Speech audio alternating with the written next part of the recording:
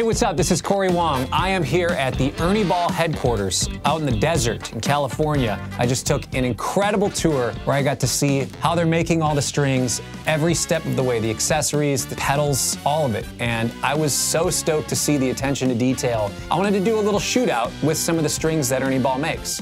And today we're deciding to do that with man versus lab.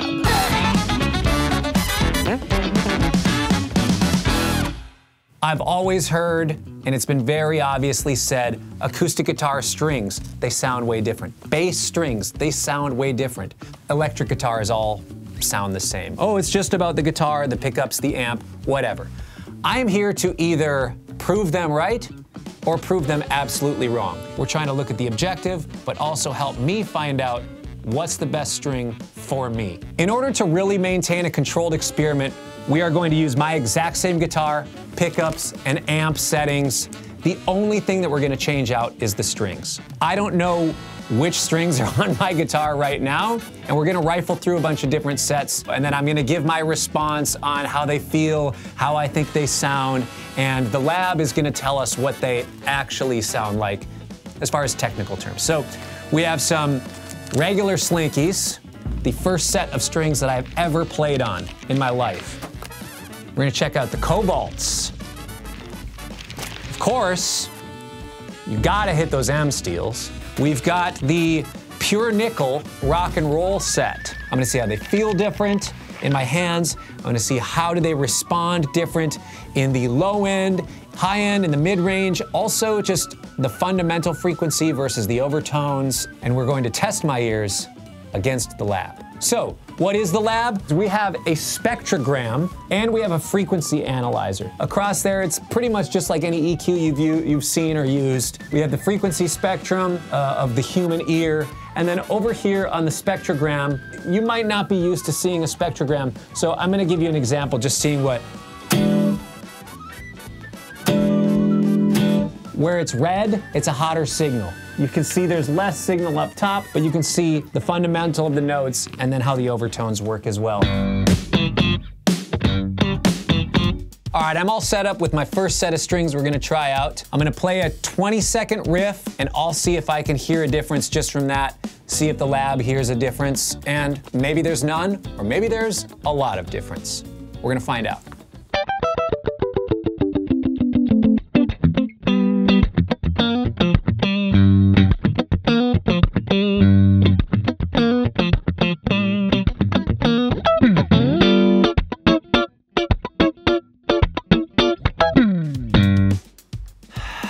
I don't know what string this is.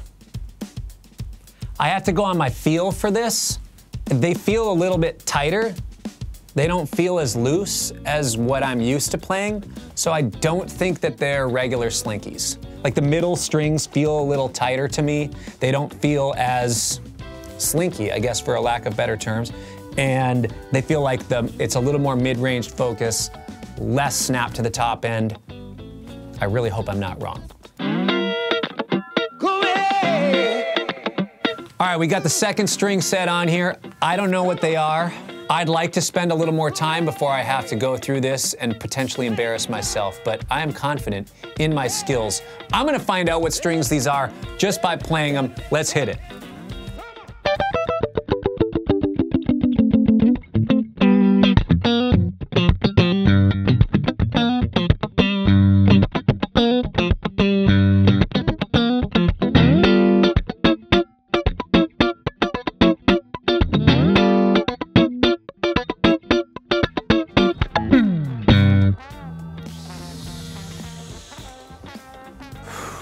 I'm hearing more top end.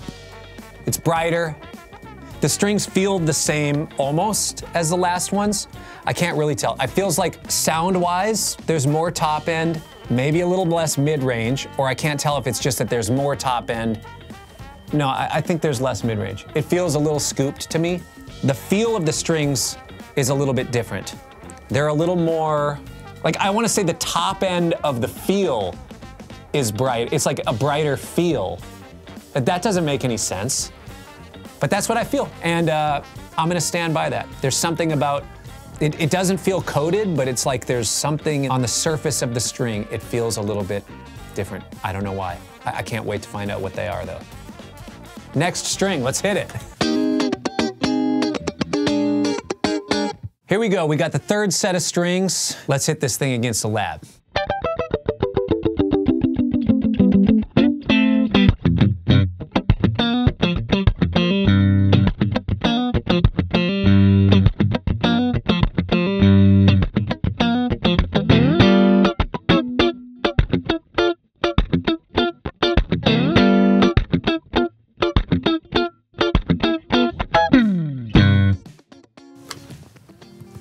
Out of the gate, my very first thing, I'm gonna go on feel. The surface of the strings feels the same as string number 2.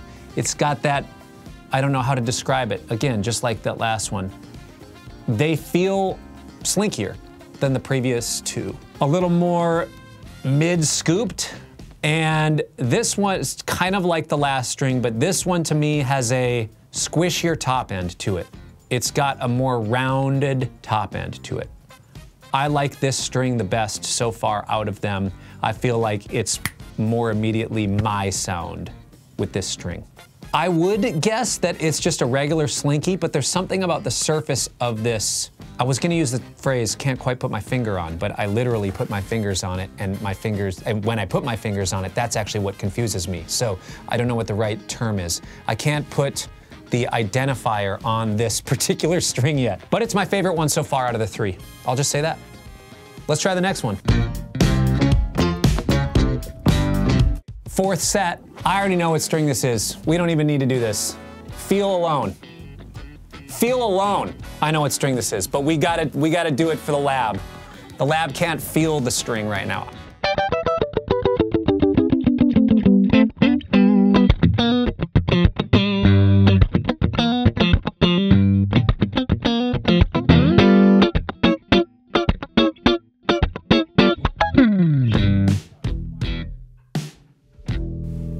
Yep, I still know what it is.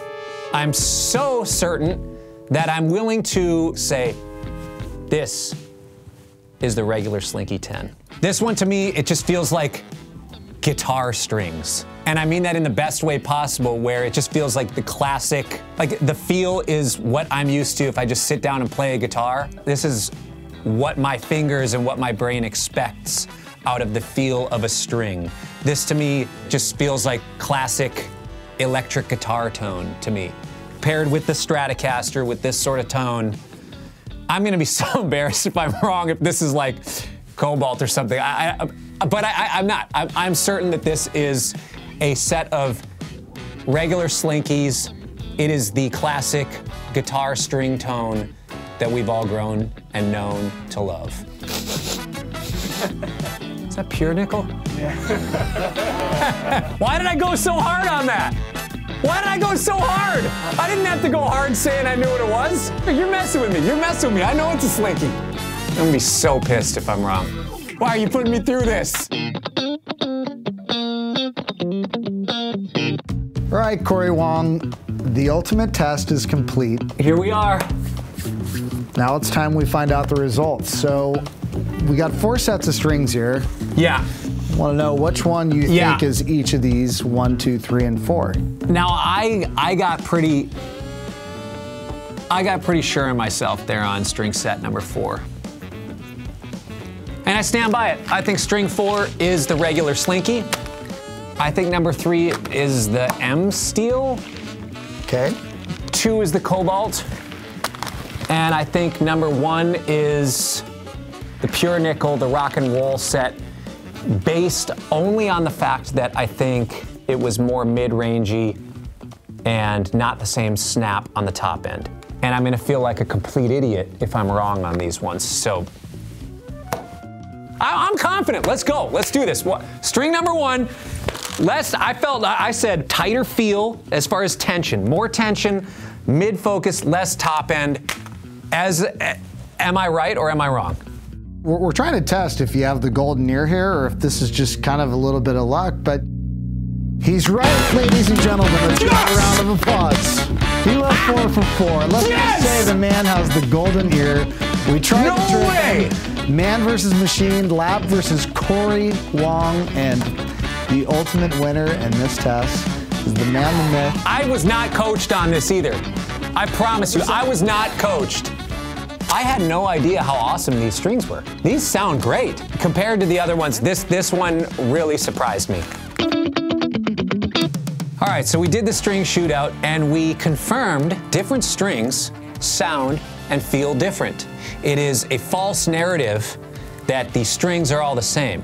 And what is fun about that is that it now opens up this possibility that there is a right string set for each player as an individual. There is a different string set that's going to draw out your artistry and your voice on the instrument in a way that other strings won't.